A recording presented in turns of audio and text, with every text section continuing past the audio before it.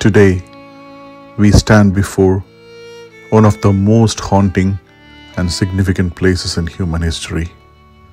This is Auschwitz-Birkenau, a name that echoes with pain and remembrance. I am here today to take you on a journey through this solemn site. We are not here for entertainment or adventure.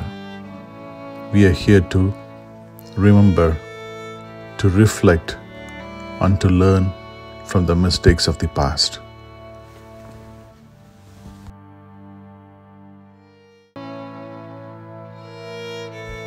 In this episode, we'll explore the history, the stories, and the lessons of Auschwitz-Birkenau. We'll remember the lives lost, the survivors' resilience, and the importance of ensuring that such horrors are never repeated.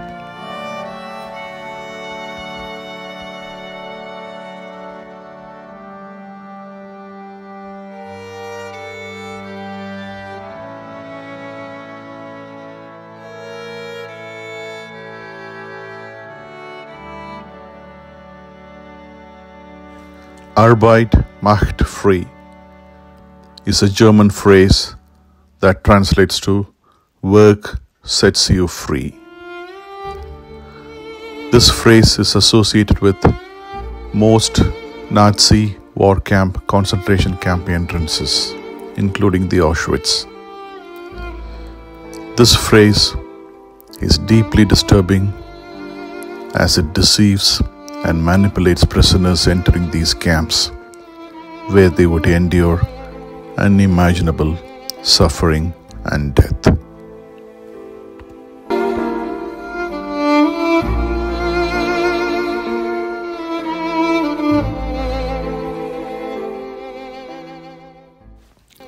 Today, Auschwitz and Birkenau are preserved as a museum and memorial. Visitors can see the remaining buildings, watchtowers, barbed wire fences, and the ruins of the gas chambers and crematoria, all of which serve as a somber reminder of the atrocities committed during the Holocaust.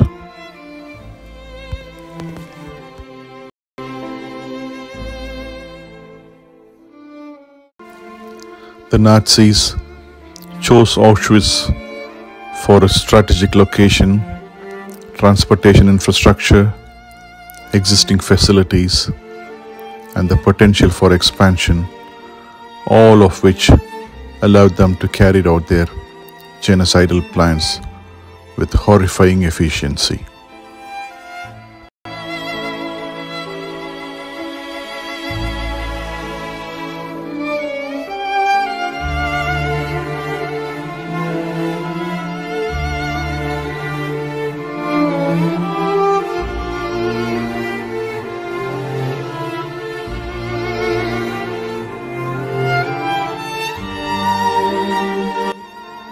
Prisoners, including families from all over the German-occupied Europe, were transported to Auschwitz via overcrowded cattle cars. The journey itself was dehumanizing, often lasting several days without proper food, water, or sanitation.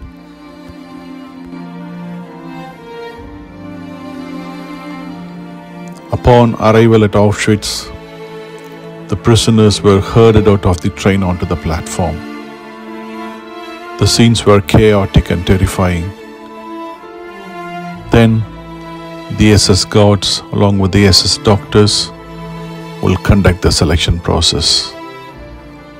Men, women, children, and the elderly were forcibly separated. Families were torn apart, often never to see each other again.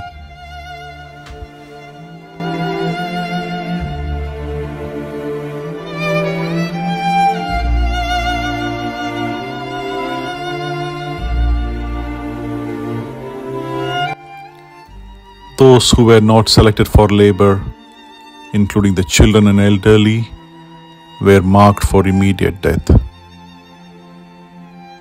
They were directed towards the gas chamber and crematoria. They were told they're going to take a shower, but instead they were led to their death in the gas chambers.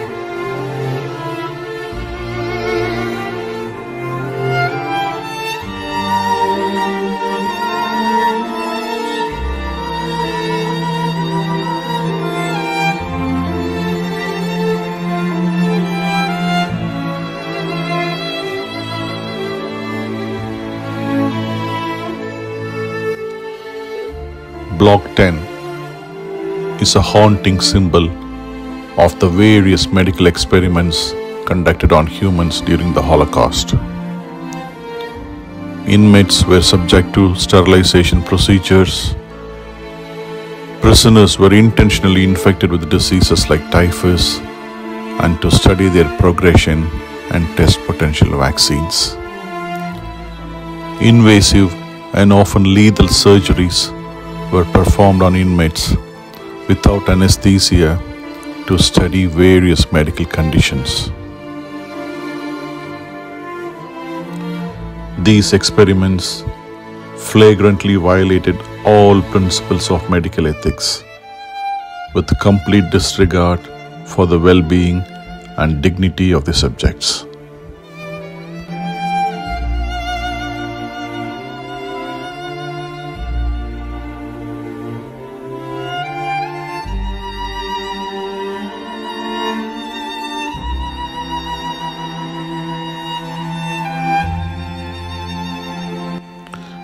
Block 11, called by the prisoners as a block of death, was used for executions and torture.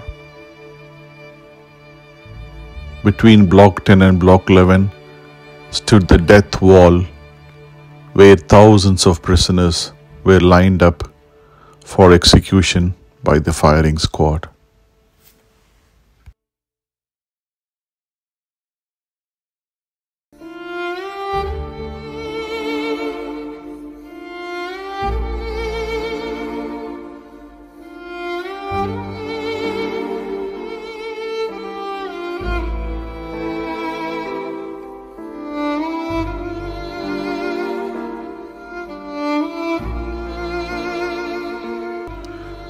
After getting off the train at Birkenau, this was the exact path thousands and thousands of prisoners would have taken before being led into the gas chamber.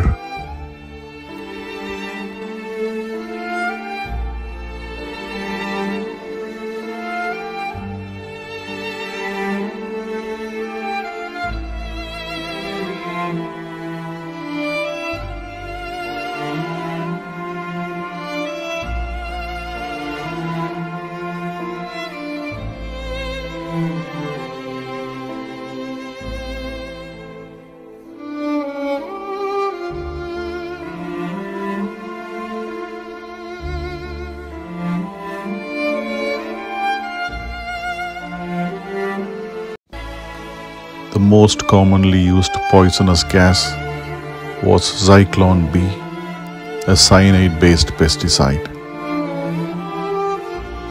The victims inside the gas chamber would typically die within minutes.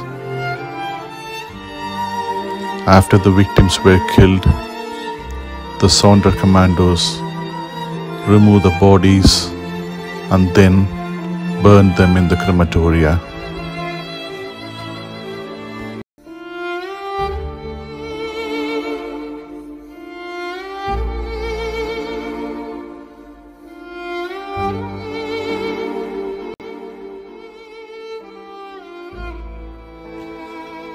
It is widely accepted that approximately 1.1 million people, the majority of whom were Jews, were killed at Auschwitz-Birkenau between its establishment in 1940 and its liberation by the Soviet Red Army in January 1945.